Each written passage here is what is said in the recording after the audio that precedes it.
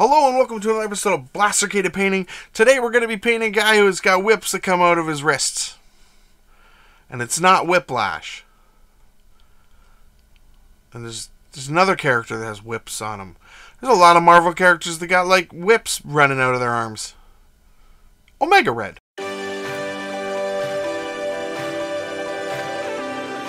So we're going to be painting Omega Red from Marvel Crisis Protocol by Atomic Mass Games. Really cool miniature. I remember first seeing this guy in the 90s cartoon show and immediately just being like, oh, he's so awesome. The design was so cool. And then seeing the comic book cover where he's fighting Wolverine, it's like one of the best comic book covers ever. Anyway, I really like this character. Let's paint him. So, like with all my Marvel Crisis Protocol miniatures, I spray them white first, and we're going to move on to Amaranth Red. This is going all over his bodysuit, so any parts that are red, I used the reference photos from AMG for this actual paint scheme. And this AK Interactive paint, this red is really good. It spreads really nice. Needs to be thinned down a little bit, but not too much. It's a really nice paint. Try it out if you get the chance. And we're going to throw it on his headband and also his hair tie. So there's, basically he's mostly just red. Just with a name like Omega Red, he should probably primarily be red. It makes sense. And we're going to take some volcanic yellow, and this is going all over his hair.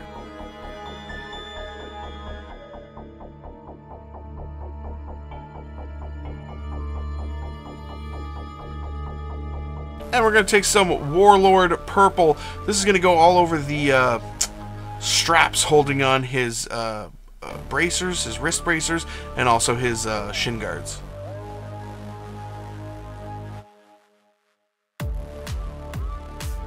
Can't believe I remember that they were called shin guards. I never played organized sports. And we're going to take some Express Medium and some Templar White, and this is going all over his face and arms. So any of that exposed skin that he has.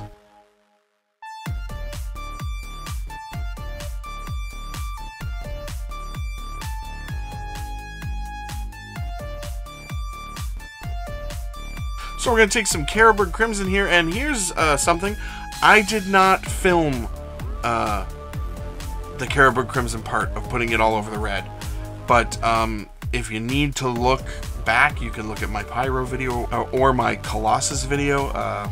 I just didn't film it. I apologize. I'm not that upset. The Caribou Crimson's also going to go all over the Warlord Purple. Didn't want to forget that part. And we're going to take some Nazdrag Yellow, and this is going to go all over that wonderful yellow hair of his.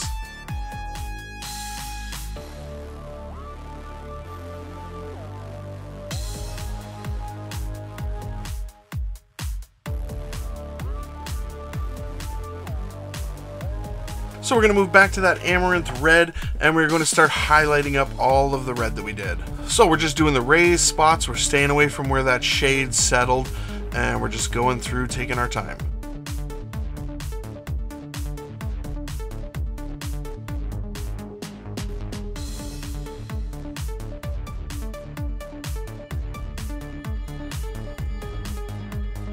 Now we're going to take some Orange Fire, we're going to mix that into our Amaranth Red, and we are going to go through and just do another highlight on there. And we want to keep some of that Amaranth Red there. Again, we're staying away from the recesses, and we're just slowly pulling that in, so doing a little bit less and less each time.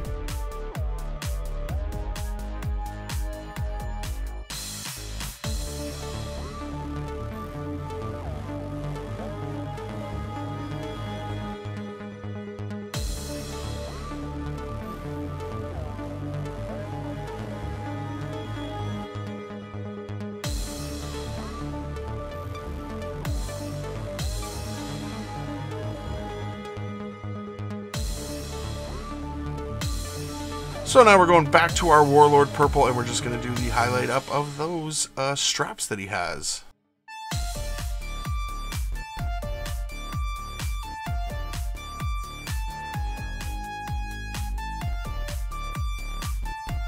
And we're going to add a touch of white in there and do another highlight. And we're going to take some dead white here, and this is just going to be a highlight up on all of that skin that we did.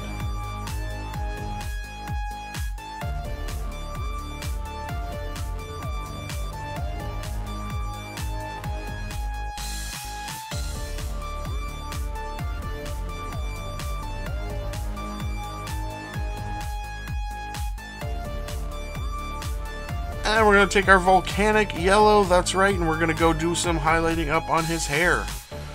So same thing, hair's a little tricky because it's not all the same. It's a weird texture to paint.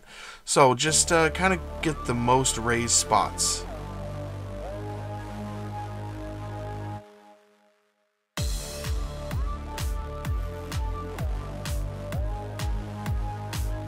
Then we're going to just switch to some yellow here, and we're going to go through and do another highlight up on that hair.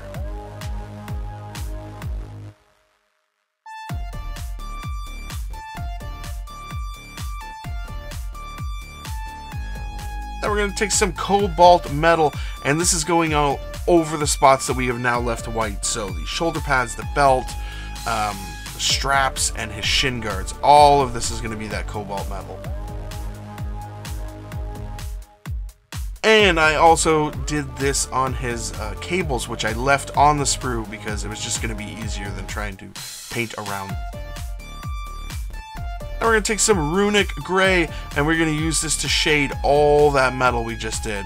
And also the ones that are still on the sprue. Again, it was just going to be easier to paint him without those things wrapped around him. So with this, we kind of want to direct it to the middle of the armor pieces and away from the edges. And we're going to take that yellow again, and we're just going to do his big, giant, bushy eyebrows.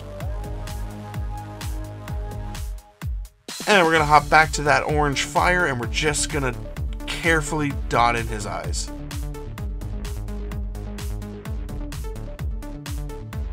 And we're going to take some skeleton horde contrast here, and we're going to put that on his teeth. I'm going to take that cobalt metal again here, and we're just going to do this tiny little spot on his bandana, and also there's a small spot on his chest here that we're going to put that on. And we got to remember to clip off those tentacles and glue those on. I will put a link in the description below to show you how I do my Marvel Crisis Protocol bases, and with that, this guy's done. And I am very happy with how he turned out. I mean, this guy sat on my desk for the better part of 6 months because I just really didn't know how I wanted to go about doing him. But I am really, really happy with how he turned out. It's a super cool miniature, it's an awesome character, and yeah, I'm glad I waited. Growing up, this guy was one of my favorite comic book villains of all time.